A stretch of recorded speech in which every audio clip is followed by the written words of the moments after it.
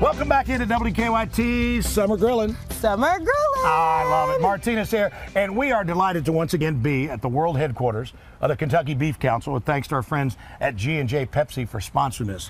Right. Summer is your time, girl. Summer's my time. I have an awesome recipe for you. We're going to do a grilled, spicy steak salad with guacamole salsa. And that just kind of like screams summer to you, right? Summer, I mean, you can't go wrong. We have top sirloin here, very economically friendly, right, versatile. So what we're going to do here, we're going to put a little chili powder. And that's important, yes, you know, for the economics. I'll hold the bag for you and you yes, do it, all right? Yes, okay. So to make a marinade, super simple. We have lime juice, some chili powder. We're just going to toss that in there. Look at you doing them all in the cup there. Yes, then we're going to do a little bit of minced garlic. We're going to stir that up a little bit because I like to stir it right before I put it in there. You do, and you like that spicy stuff. Yes, yes. This is no surprise that this is your dish. I love spicy. Right. I also like a little healthy, so you can't go wrong with the summer salad. Something light.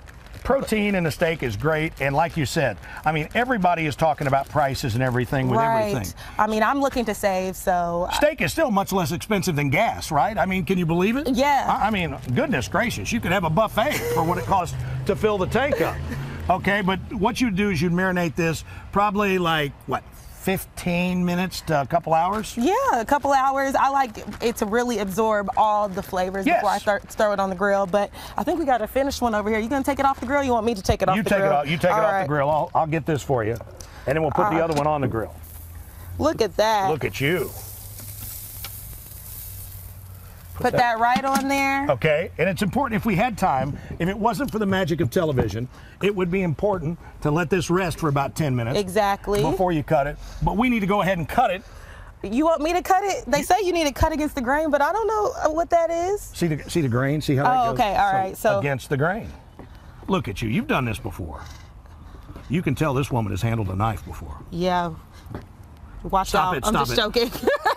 No, but look at that. Look at that. You started the festival. Yes, I did. What is it, the Soul Feast? Soul Feast. You know, I'm a foodie. Yes. I love culinary. So, like, this sirloin, look at that. Look at just how easy. And you know what we need to do next time we do this? What do we need to do? We need to have your mom come so she can pick some of her greens. Some greens, even with this sirloin would be good. Look at that. She knows how to do it. Look at you. And so basically, we've got. I've watched enough Top Chef. We've got some mandarin oranges. We've got some tomatoes. We've got what is that sauce? Guacamole sauce with mandarin oranges, romaine lettuce. Super good, super flavorful. Super good for you. Yes. You are the best. Thank you. I try to be. This recipe is on WKYT.com, the same as all of our recipes for our Summer Grillin' series, brought to you by the Kentucky Beef Council and our friends at G&J Pepsi.